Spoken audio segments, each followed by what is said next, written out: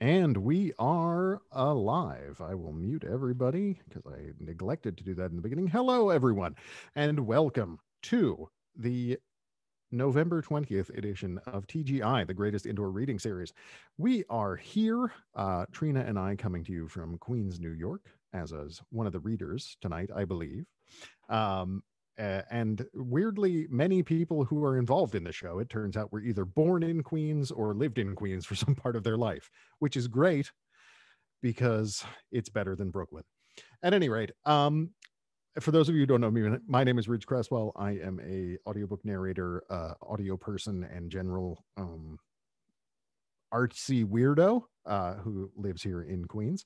And we have been doing this program since about March, when my better half, or adjusting for size percentages, better third, Trina Thibodeau, felt a lack of the usual community that we used to get from things like readings, from things like residencies, from things like conferences, sort of all those things you do when you pursue an artistic pursuit, which of course most of them by nature are relatively solitary. All those things you do to connect to others and to share what you do.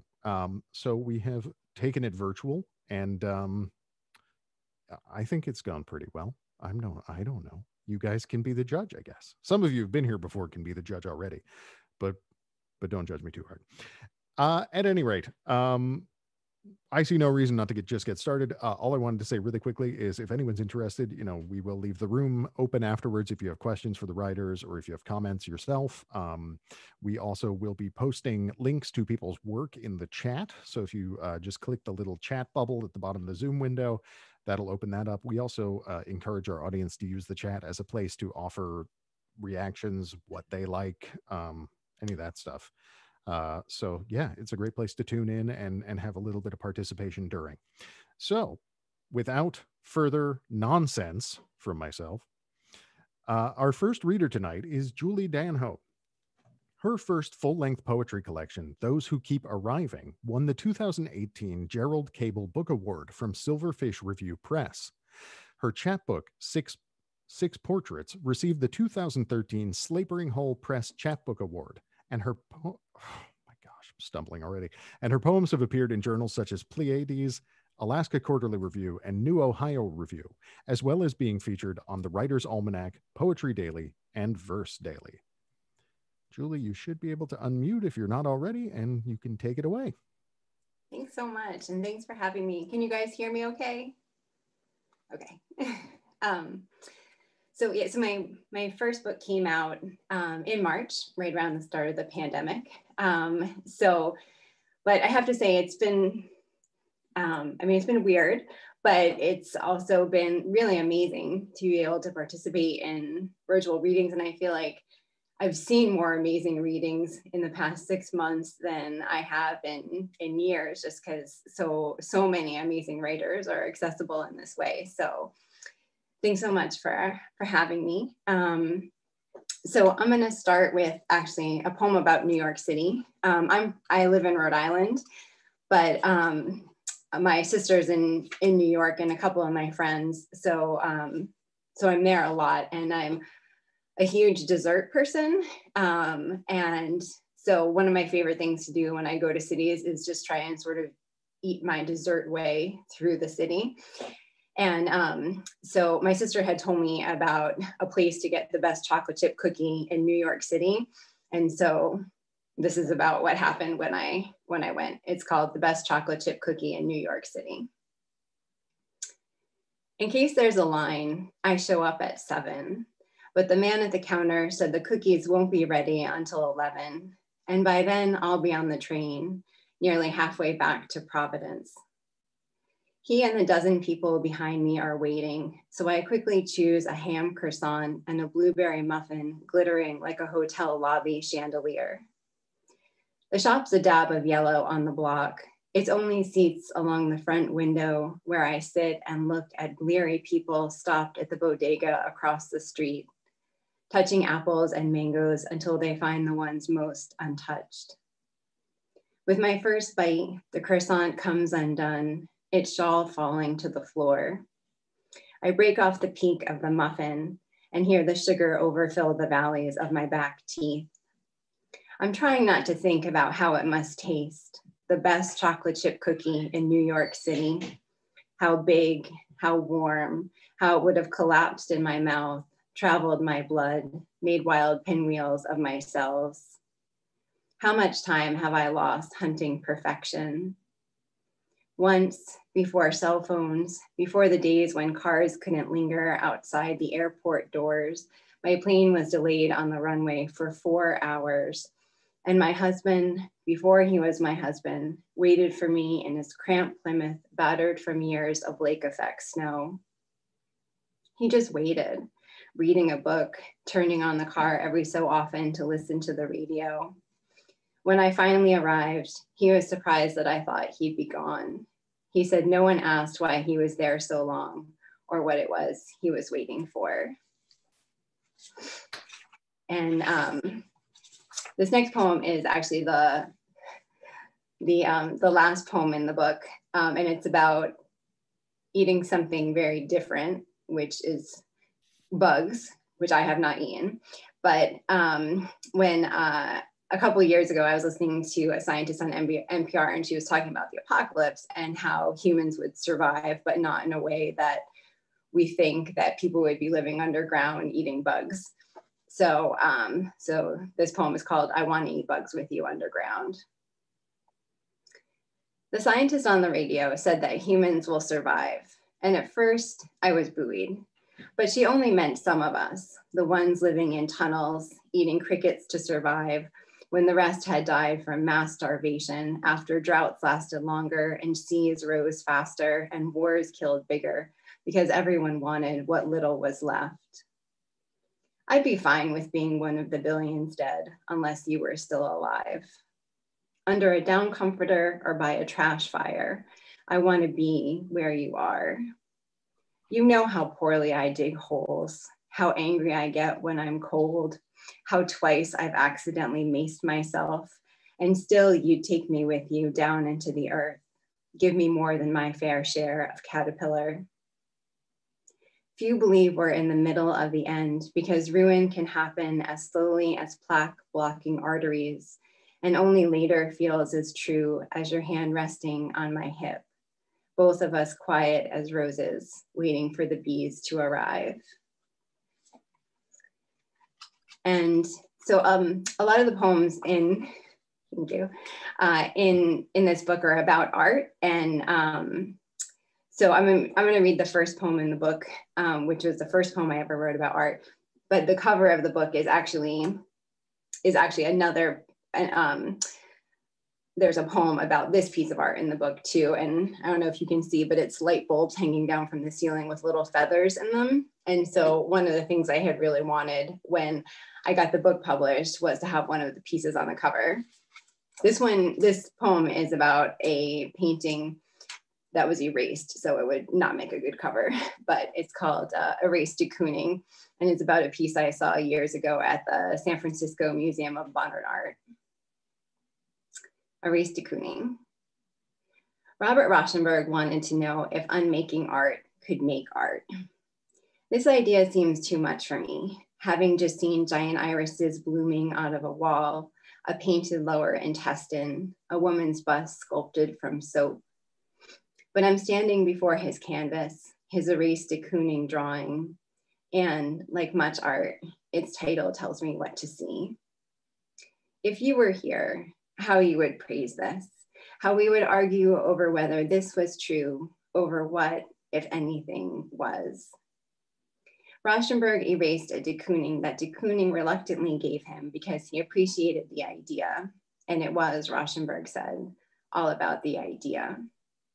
He erased the painting in celebration, just as you, I wish I could believe, erase me. Not that I'm art or you're art, but weren't we ideas of each other?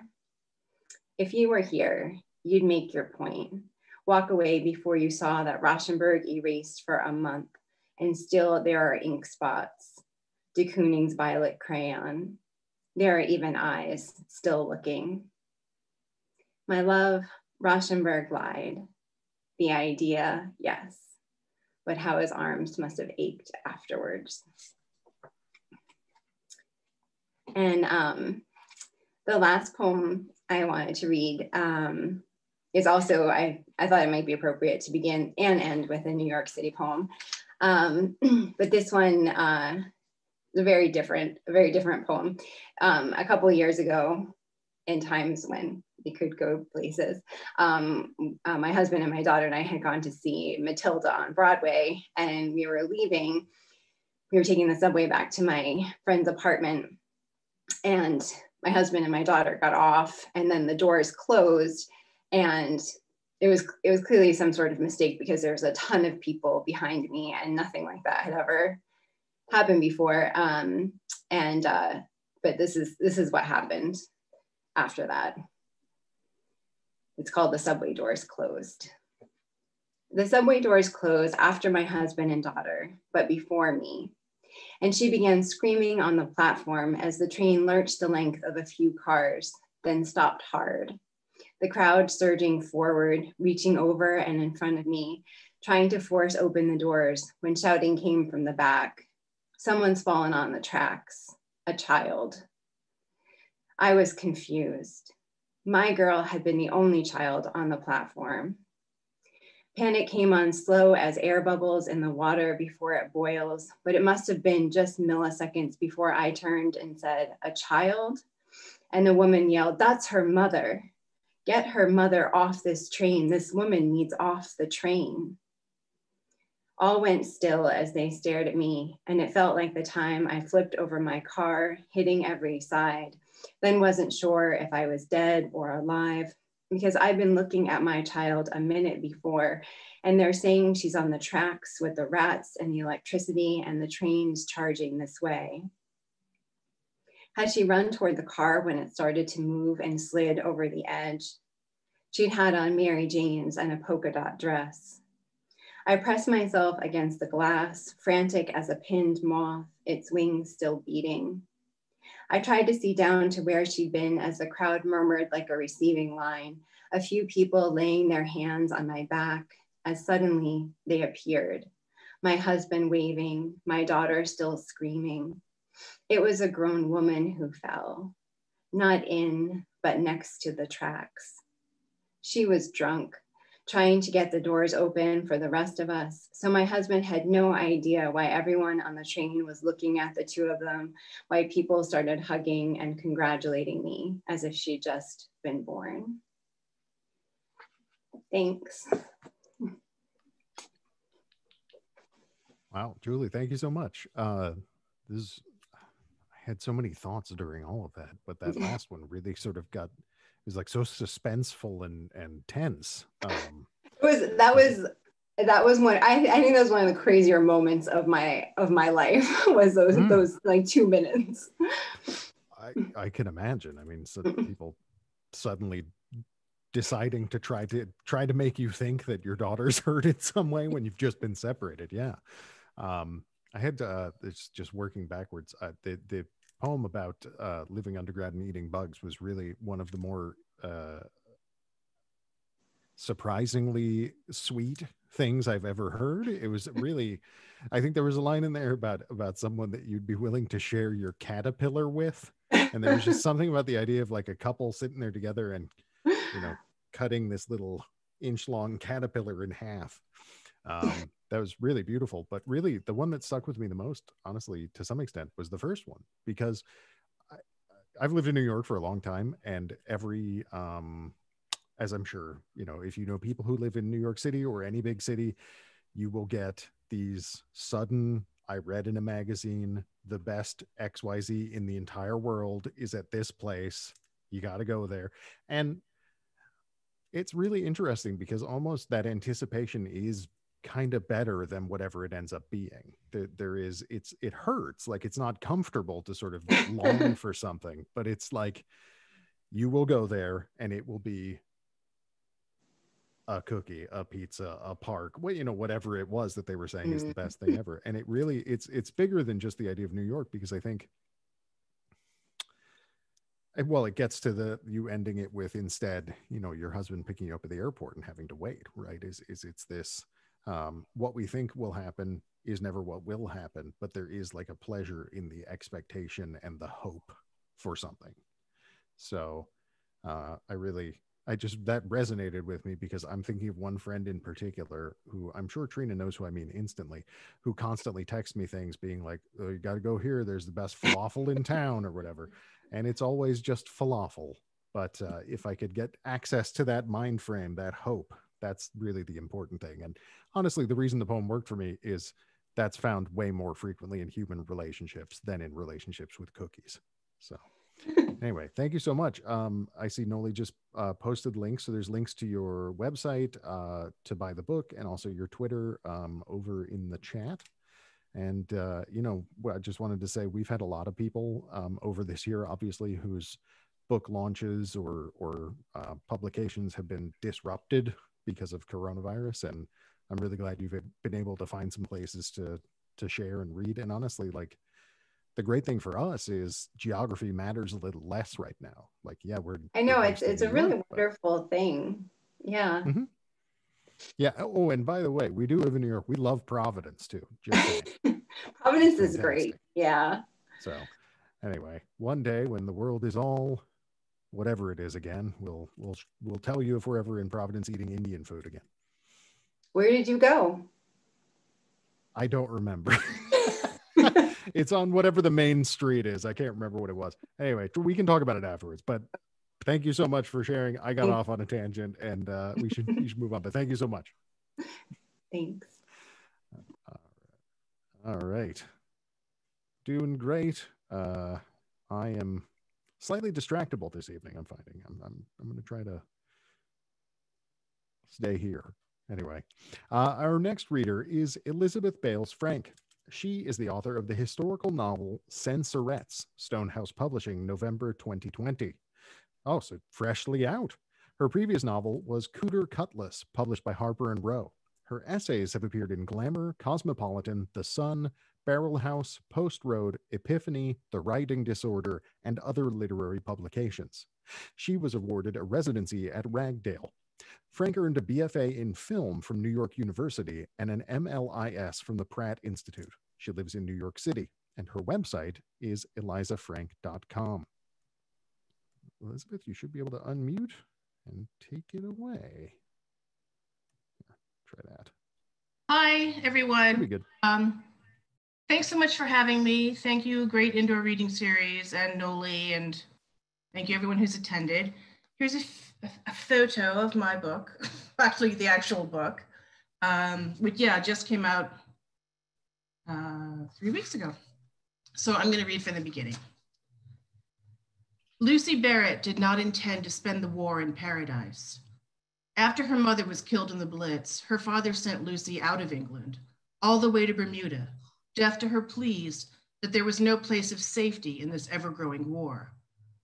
But Bermuda seemed determined to prove her wrong, this cosseted island of keen colors, coral beaches, sunsets, pastel-painted limestone houses, bearing up rain-scrubbed white roofs. Lucy walked under a placid sky, unburdened by barrage balloons, bomber planes, or even the soot of industry or the exhaust of motor cars. The morning dew breezed away the brine as though the air, like Lucy, relied on a restorative wash to cleanse bad dreams and brave the new day. She departed from the resort hotel where the Censorettes were lodged, the Bermudiana, and walked a lonely slope with her roommate, Rebecca Lark, to the resort hotel where they worked, the Princess Hotel. Hamilton was the only city on the island, and the Princess, named for Louise, a daughter of Queen Victoria, had popularized Bermuda as a vacation spot when it had until then not been known for much except pirates and onions, smuggling and shipbuilding.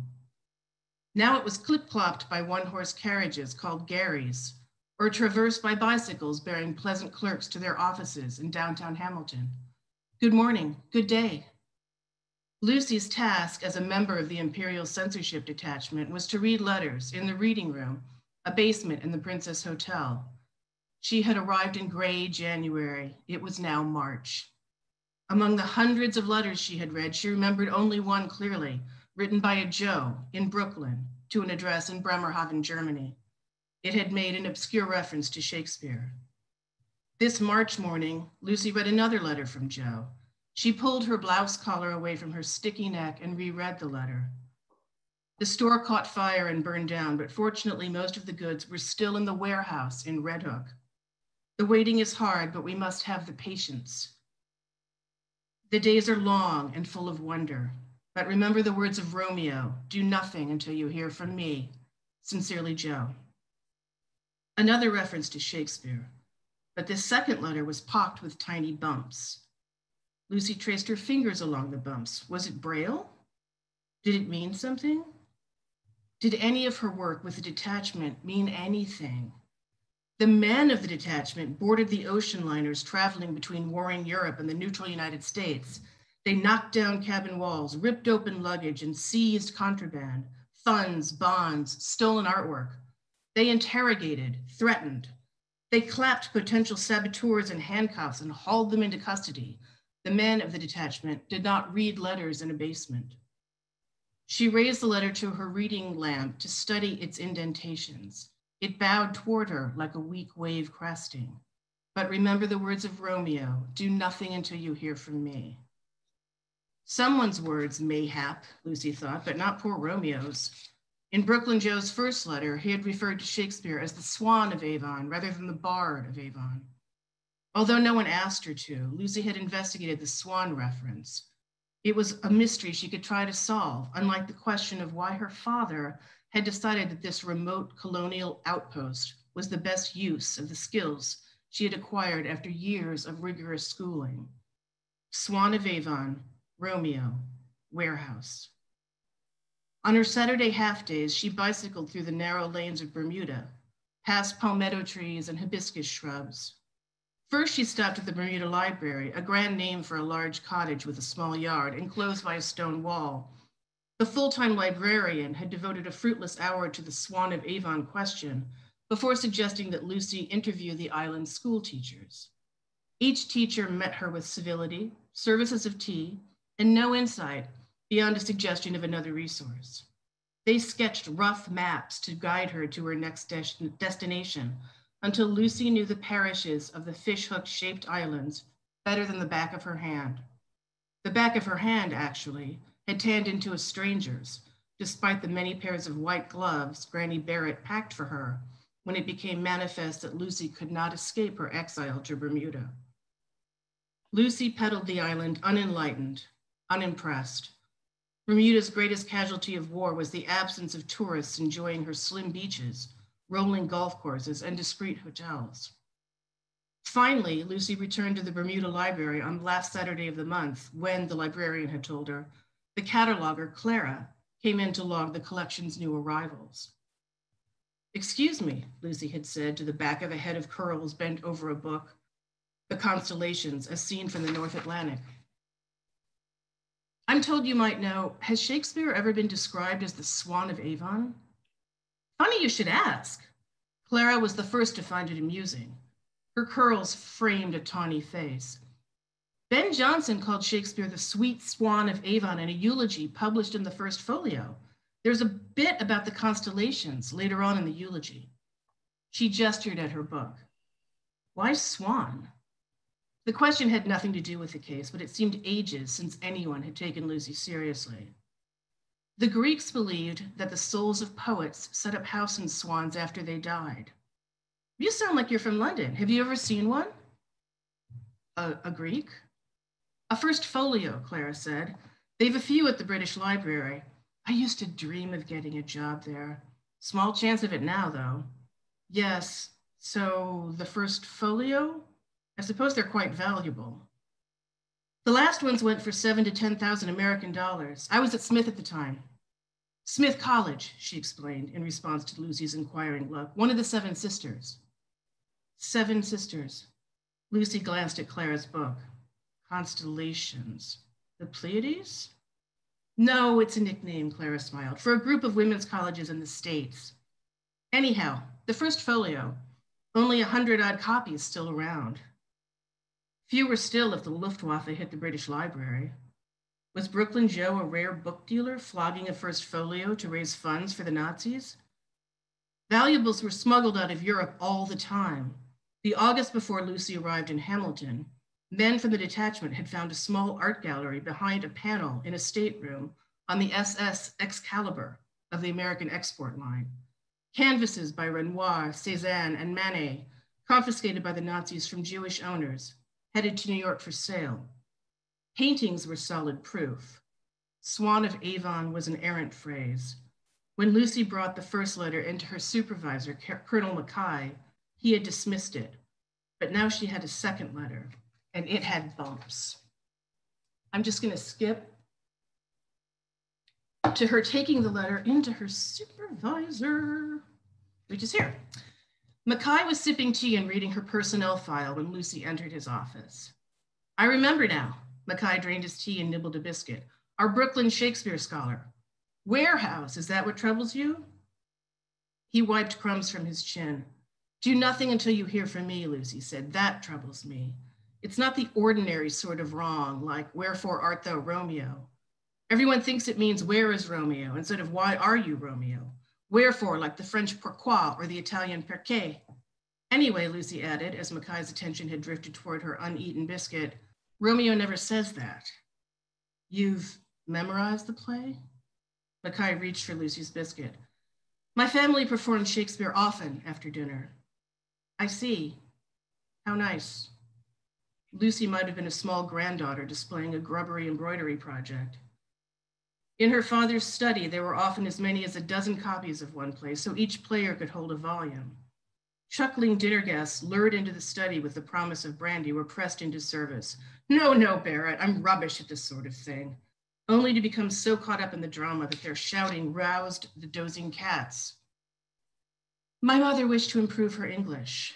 Ah, yes, he glanced at her file. Your mother's an Italian. Yes, she was. It still happened, that clogged throat that prefaced her correction of the verb tense, the tight twist in her gut like a contraction. Well, what was a contraction but the indication of loss? An apostrophe where her letter had been, won't for will not, as in we won't ever see her again. Maria Teresa Geldini Barrett, Tessa. Lucy's eyes filled. She blinked rapidly, but a tear fell to her chin before she could stop it. She was killed in a Luftwaffe bombing. Yes, frightful business. Mackay failed to indicate whether it was Tessa's death or the Blitz, which was frightful. Your degree, he went on, French, German, but not Italian? I'm cradle fluent in Italian. Lucy dabbed her eyes with her wrists, claimed her cup of tea. My father chose German. In German, you decline nouns, adjectives. Learning to decline would teach me to decline men, he said, his favorite joke. Never had daughters. Mackay rubbed his hands together as though cleansing them of the threat of female offspring. And I'll stop there. All right, thank you so much. First of all, just such a cool, interesting and rich historical setting. You know, the whole business of like secrecy and wartime before, you know, now, before what, back when we didn't live in like a panopticon kind of and like everyone knew everything. It's so interesting, and I love this, you know, this idea of this young woman really trying very hard both to have done a good job and find something, but it's also, you know, sort of really trying to find extra meaning in this sort of meaningless work. And you know, your writing just has such wonderful turns of phrases and observations and things in it. It really rich. Is it, I've always wondered, I don't know if we've had anyone who's written a historical novel before. Did this involve like an awful lot of research? Oh, yes. Mm. You mentioned in my biography MLIS, and that during the research. Okay. Because I wrote to so many archivists and historians and librarians at Girton College, where Lucy graduated from, and the Naval Academy, to find out where her boyfriend would have, what he would have studied, and even the Bermuda Library, which photocopied many copies of their newspaper during the time. I could see There's a scene where they're looking at the paper to see what movie to go see. And it's all historically accurate. That's amazing. That's such an interesting, I don't know. It's such an interesting way of going about things, both creatively and sort of research wise at the same time, kind of crafting this believable and realistic and honestly not realistic, real world that this person that you can then, has their own story in it. So that's wonderful. So yeah. So I think, I believe, so you can just get the book on bookshop.org, which is our favorite site. I don't know if there's a more specific link. The book is Censorettes. And you can catch up with, do you go by Eliza?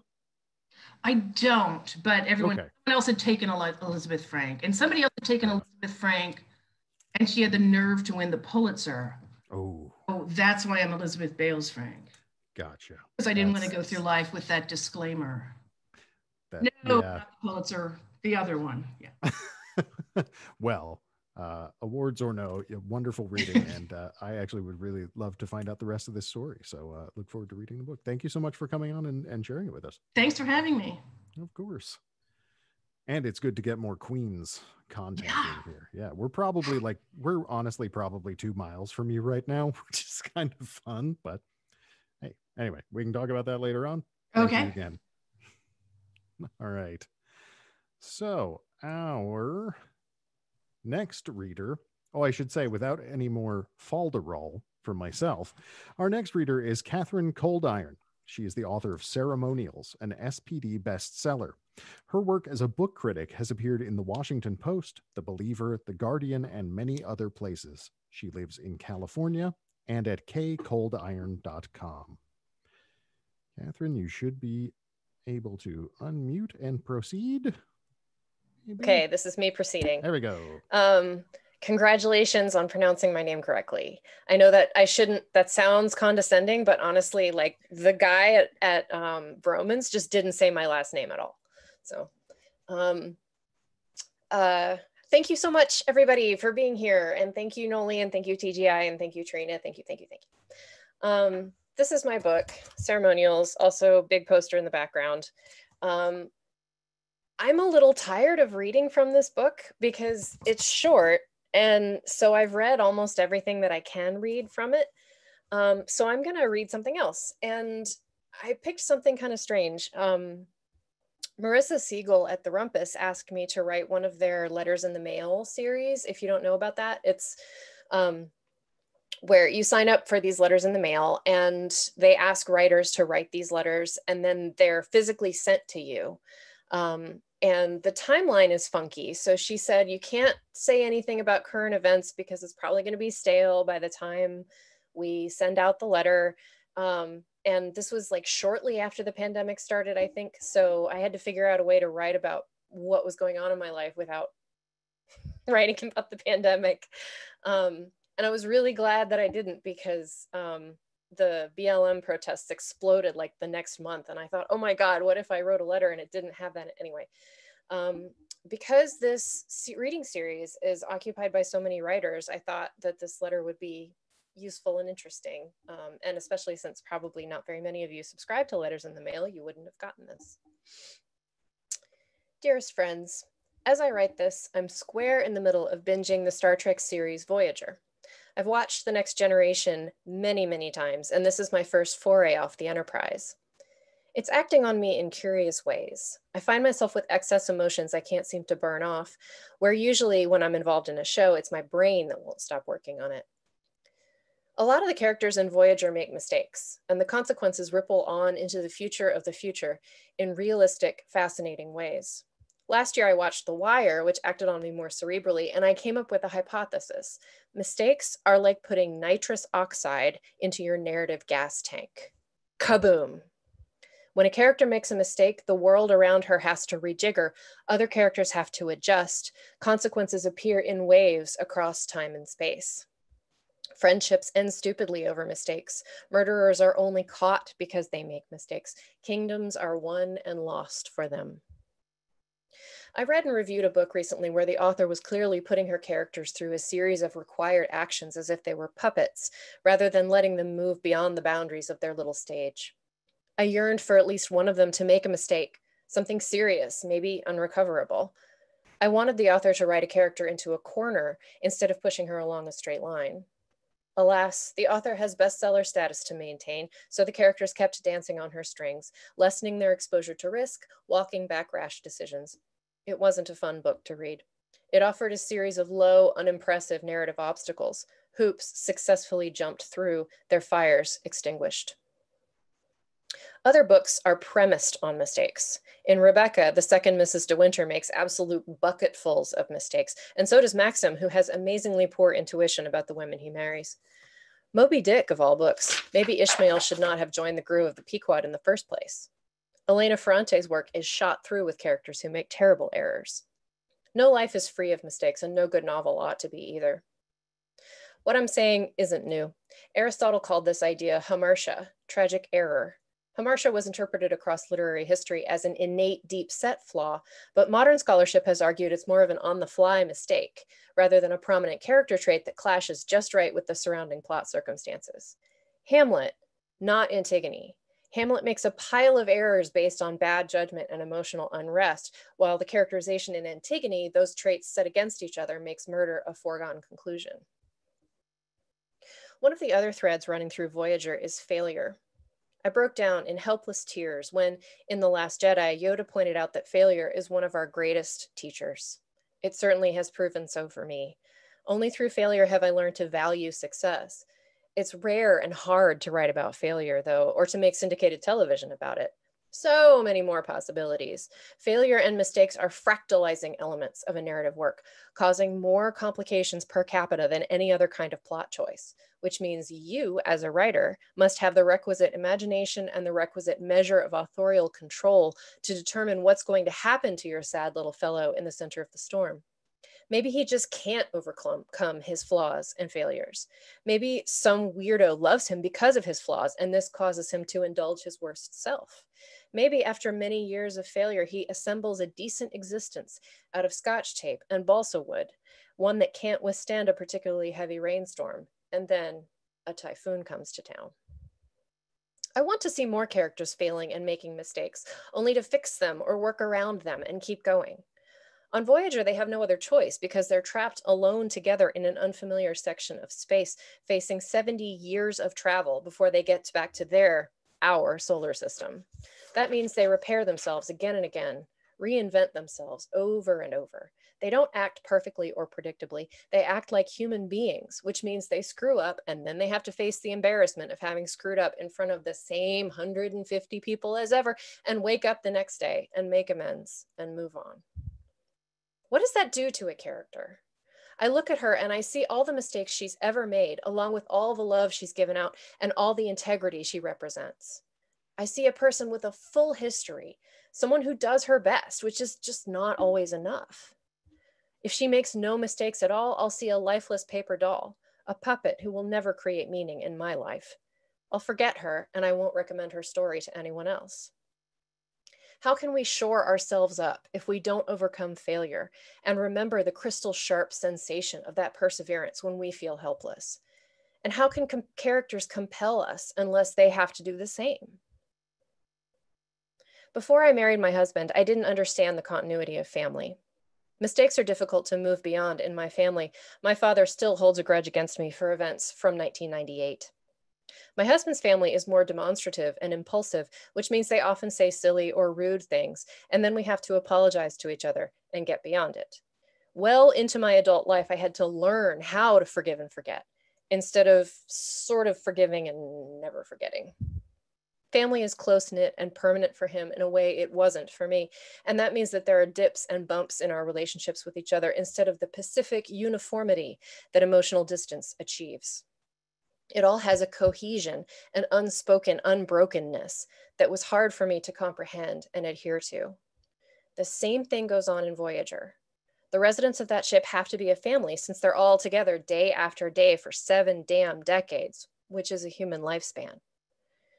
They have to forgive and forget in ways that most crews don't, since members of other crews can just request transfers and be gone in a few weeks.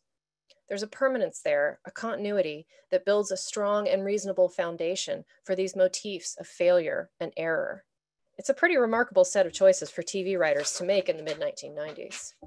I dare you to make those choices too. Let your characters screw up recklessly and look around at the wreckage with no idea how to fix it. Write your main squeeze into a corner and make her do something unforgivable. See where that engine takes you. With love and failure. Thank you. All right, Catherine, thank you so much. That was awesome. I would love to be more articulate, but that's the first word that comes to mind is just this. It says so many things that I think need to hear both as a creative person, but also just as a person, reminders. And I think, well, first of all, it's interesting just that it all came from Voyager, which I think is really fun, but also it points to something interesting, which is that science fiction or speculative fiction, et cetera, when it's at its best, actually says something about the people who are reading or watching it. It doesn't really say anything about aliens and space and all this stuff. And I think it's such an interesting point of view to take because I could feel inside myself this old belief, this sort of like sourceless, vague belief that when you write something, when you make something, you need to know how it's going to end up first. And that's where you're sort of walking towards, right? And if you're doing that, then you end up with characters that have to make these really simplistic, linear decisions. You can't actually have the freedom of humanity and the range of behaviors that like people might have. Yeah. And also, there's no surprise in it for you, the person who's working on it. Exactly. So it's kind of boring. No, please. And I think that's such a more interesting perspective to take of like sitting down with a character and being like, wait, why'd they do that? The hell, that's not right. So is this something you've sort of obviously you've learned from watching or reading other things, but is this something you found in your own sort of process of creating things?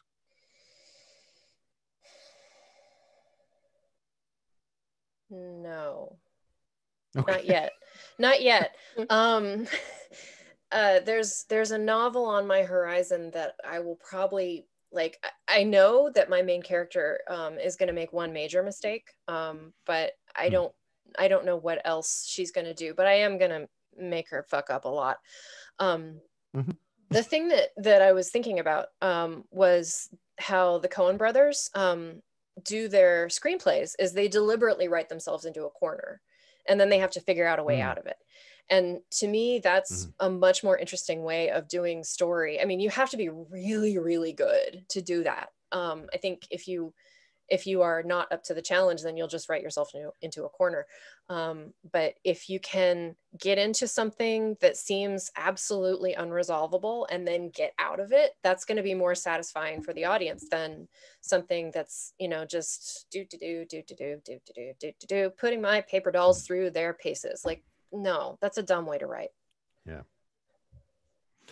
Yeah, no, that makes a lot of sense. And I think also that just to shift it back to like the real humanity part, the bit you mentioned about your family versus your husband's family, I think many of us, especially many of us who end up being, I guess, for lack of a better term, more intellectually focused, maybe come from families where mistakes and errors and all these things are kind of maybe not unforgivable, but they're like unmentionable in some way. Yeah. And I think part of the creative process is also getting comfortable with the fact that not only will the characters' words, whatever, not do exactly what you think they're going to do. For me, at least, it's been coming to terms with the fact that I will never be able to walk out with it finished and be like, this is it. It's done here. And there's some part of me, some very old part of me, so I suspect it has something to do with judgmental family members that thinks that if I'm not able to do that, I probably should just not do it. you know, and I get kind of like avoidant, and I do this with my hands, like Wallace from Wallace and Gromit, and I kind of, you know, panic. And I think it's so important to just reinforce, like, no matter what the norms were in your family, in your education, no matter what that one unreasonable professor said, what an editor says, what an agent says, rejection letters, etc., it doesn't mean you're doing something wrong. You're just doing human stuff. Yes. I think failure is something, it's especially if you come from a demanding family, but also if you're just a perfectionist. It seems like failure is not desirable, but I think it's kind of the only way to grow. And that sounds like lip service, but it's also, it's actually a deep truth, I think. I have lots more to say, but no, I don't want to hog the time. we could talk about this much more, and would love to do so. And I also just I identify heavily with the character you mentioned who has scotch taped together his life out of balsa wood. That's pretty much me right now. So anyway, thank you so much. This was great. You've been, you know, you've come the past few weeks, and it was great to finally hear from you. So thank you very much. Thank you. Thank you. All right, folks, we have one more reader tonight, and that last reader is Ashley Wells. Ashley Wells is a writer living in Logan, Utah. She teaches in the English department at Utah State University. Prior to that, she taught courses on the rhetoric of freedom in cowgirl narratives at the University of Iowa. Instantly fascinating. Her work exploring cowgirl narratives has appeared in Bitch magazine, Connotation Press, and Jezebel. Wells earned her Master of Fine Arts degree in Creative Writing Nonfiction from California State University, Fresno, where she worked as an editorial assistant at the Normal School magazine. Ashley, you should be able to unmute yourself. There Hi, you go. Thank you so much. Yeah, is the volume okay for this? Okay, great. I really appreciate this space. My book, The Cowgirl and the Racehorse, came out last month, so it's really just great to share it with folks. Including one of my first Cowgirl Stories students who is zooming in from China, which is amazing. So thank you, Grace, for that. I'm going to read a little bit from the second chapter. So all you'll really need to know about that is I had a traumatic horseback riding accident, and this comes after, and it also comes after I got my horse Treasure, who is a retired racehorse who was very neglected. And it kind of starts with him. Shoshona is my childhood horse that I reference. I had her through adulthood, and I was obsessed with her. So that'll sort of frame it. Treasure stomped impatiently as the craniosacral therapist, Shay, gently worked her fingers all over his head. Everything was silent. It was still early, so it was just the three of us in Treasure's stall amid the gray of morning. Despite the chill that numbed my fingers, Shay's were nimble and precise, finding the exact spots where the bone and muscle compressions needed to be released, lingering evidence of Treasure's former life as a racehorse. Slowly, we would erase all traces of an existence that was filled with stress and scarcity. Slowly, starting with his bones and his guts, we would convince Treasure that he was a new horse, a different horse. Treasure fought Shay's hold at first. He was unsure of the change in energy and twisted his great long neck out of her hands, lifting his head high above her own, far beyond her reach. Shay quietly persisted, and he relaxed into it, settling into the gentle charge of her work, into the relief. Treasure's eyes began to droop as he lazily licked and chewed, emitting soft coos with each breath. Shay called it the perfect bone, the maxilla, she said, slowly drawing the syllables out, graceful and lilting. I had seen the skull of a horse, but I had never stopped to consider which bone might be the best of them all. However, I believed Shay unwaveringly because the way she touched Treasure's face so tenderly, so intimately, moving ever so slightly the bones beneath the skin, was sincere. She touched him in a way that I know he had never been touched at the track. I couldn't help but think of my own bones as Shay said this. I am nearly always thinking about my own bones. While the compression fracture in my spine was filled with cement years ago, my vertebrae still feel shoddy with the constant aches and creaks, reminders of the imperfection beneath my skin. In the years following my surgery, my back has become less and less my own, each time a different set of hands danced across it, and someone says, "Oh yes, here," stopping where the muscle shivered under their fingers. The chronic pain acts as a steadfast reminder of the very literal risk of very real injuries and fatalities involved in riding horses, but also of the symbolic and complicated relationship between risk and identity, inspiring contemplation of why I am so compelled to continue riding despite the ever-present, clear, and serious danger. Ultimately, though, my fall revealed a truth that I had been blind to in my more than 20 years of riding. We must shift our way of relating to horses, to all animals. Grappling with this, I've come closer to understanding why so many of the horsewomen I know have had serious accidents and still continue to ride, why I am willing in adulthood to wholeheartedly embrace this lifestyle and identity, why the back of a horse feels like home to me. I haven't always had the vocabulary or insight to understand horsemanship as I do now.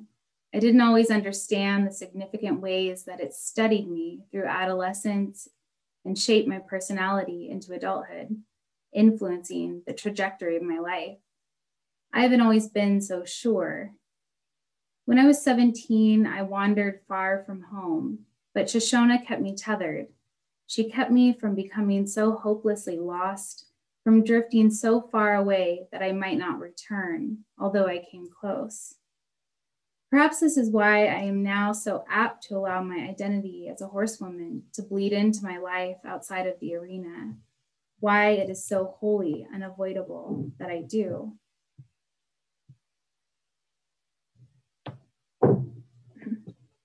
David played in a popular local punk band, and we met through mutual friends. He was a few years older and possessed a swagger and confidence that the boys at my high school seemed to lack. The first night he called me, we spoke on the phone for hours, long after my parents and brothers had gone to sleep. The house stood silent except for the faint whispers coming from my room. The next morning, I woke up blurry-eyed and exhausted, telling my mother I was sick and would need to miss school that day. At lunchtime, I called my best friend at school and excitedly recounted the night before. During one of our late night phone conversations a few weeks later, David said he needed to tell me something. He told me that he loved me. Surprised and sure that I didn't love him back, that I didn't even know how to articulate feelings like that, I told him I wasn't ready. This set him off and he cried into the phone. He told me that he couldn't be with me unless I said it back, that I had to say it back. It being my first relationship, I had nothing to compare it to, but this still seemed wrong. I felt trapped. Having never been faced with such dramatic emotions, I said the words back in hopes that it would ease him down and buy me some time to figure things out. It worked, and we went back to the lighthearted and youthful way we had been before. I still don't understand why I didn't simply end it there. Growing up, I had extinguished minor crushes for far less. I don't understand what had changed. To this day, I'm disgusted even thinking about it.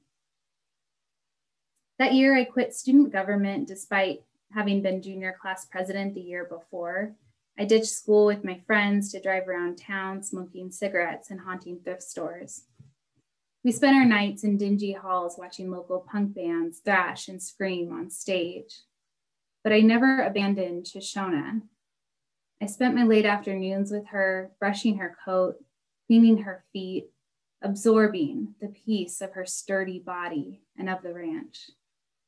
I lived a split life as I found myself increasingly immersed in the punk scene, exposed to the bravado and violence, the brand of loyalty and respect that made me, the girlfriend of a key player, untouchable.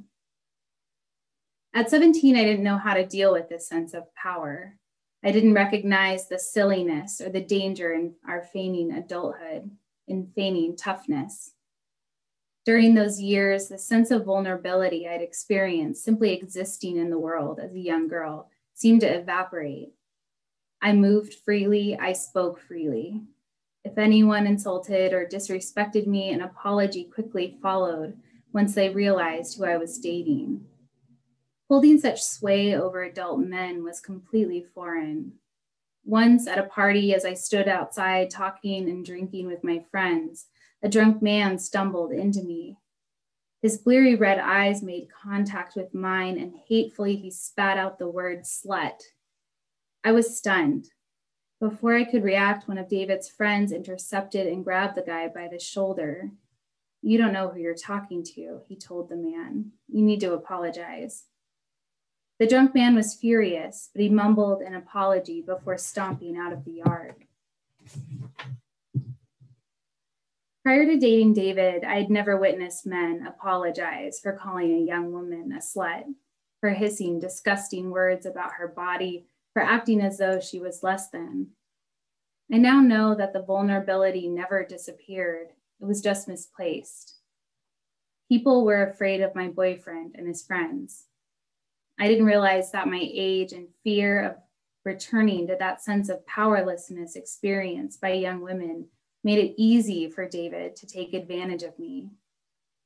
He recognized my fear and used it to bully me like he bullied others. Thank you.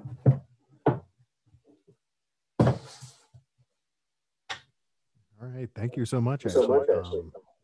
Really, so much to think about there. I gotta say, you said about that phone call with this guy, you said you still experience disgust years later. And I'm not disgusted by you at all, but when you were saying it, I was kind of like, ooh, I had like a physical sensation of discomfort in that situation. And also this sort of like, I guess it's fascinating in a way, because when we're younger, I would really think that, someone was maybe being dramatic. Maybe that's it. I don't know. But now it's sort of like, ooh, that's manipulative and kind of abusive and creepy. Like, and I think using that example, like, you didn't have to tell us a whole lot more about that relationship for me to kind of understand.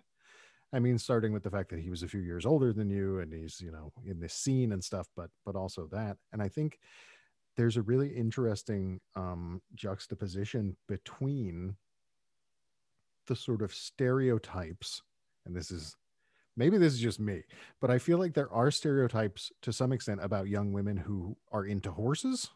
It is like a type in a way. It's something we might have preconceived notions about. Like, I have female friends who grew up with horses, and they have a certain, I don't want to say innocence, but we almost associate it with a sort of innocence in a way, right?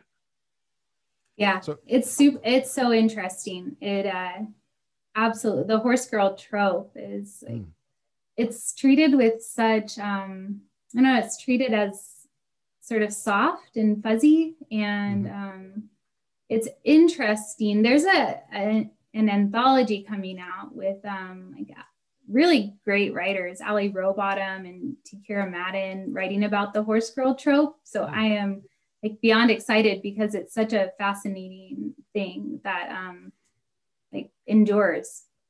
It's like it never changes. Yeah, and it's funny because it does almost harken back to like it almost is like, you can't imagine, even though there are young women who are horse enthusiasts right now, but for some reason I still view their life as being like Black Beauty or something in my head. And I've never second guessed that, I guess. Like, I've never taken the time to, that's one stereotype that I've never really taken the time to deconstruct and think about. And what's interesting is two things. One is obviously what you mentioned in your essay about the risk, the physical risk involved, as well as the work that's involved in taking care of. And you mentioned it with the rehabilitation of a horse. And that actually, I sort of really, I think, is an interesting place to start too, because when you said there was something in there where you mentioned that the goal was to basically do all these things for this horse to convince him that he was a different horse. And my gut response was, isn't that what everybody wants? Like, isn't it, if we could go and we could be cared for in a way that will make us feel like a completely new person, not just a recovered person from whatever we've gone through, but like new. So I think the juxtaposition there of I'm assuming, I'm sure you go into it more in the book, but there, the rescue horse and the, your own maybe wayward youth year, and then coming back, and then also your recovery from this injury. So I had an end to this sentence, but then the more I think about it, the more perfectly related everything was, as I'm sure was intended by you. But yeah, it really all hangs together really well. And I think, so this book is it mainly sort of, it's essays, but is it mainly in a memoir-ish form? Okay. It is, yeah. And it's actually getting into, of course, all of the things you mentioned, like the cowgirl narratives and how they, like there is actually a kernel of truth to a lot of them. And there's this weird overlap, but then of course, there's the reality that I sort of discover coming to horsemanship again with Treasure. There's a lot of cruelty, and horses are the most abused domesticated animals, like, and anything goes, really. So I sort of explore that with Treasure and braid in, the personal narrative alongside it. And what they offer women in terms of like abusive relationships, like with David and other kinds of things like that, the power they can offer you. So yeah, memoir kind of getting into all of that murky business. Well, that sounds wonderful. And, it's funny because last week, actually, I think it was last week after the show, we had a long talk about horses because Katharine, who read before you, works with horses. And we were also talking about equine therapy and all that kind of thing. And this all brings up, I was shocked. We watched a PBS Nature about the relationship between people and horses, and the level of social intelligence in horses baffled me. I had no idea. So I can see how, especially if you have maybe had a difficult social relationship in the past, you're earning a horse's trust, it's earning your trust, and it works both ways. It's like an actual full relationship. So it's really interesting. Yeah. I don't know if you have anything to, well, people should buy the book. That's actually where I should end. So thank you so much. And there's a link to the book in the chat. And, I encourage also the readers to scroll up in the chat and take a look at the comments. I can assure you now, none of them were unkind. They were very kind. And with that, that brings us to a close for this week, roughly on time, I might add. Well done, everyone. Briefly, Katharine, you did not blab too much. You're doing great.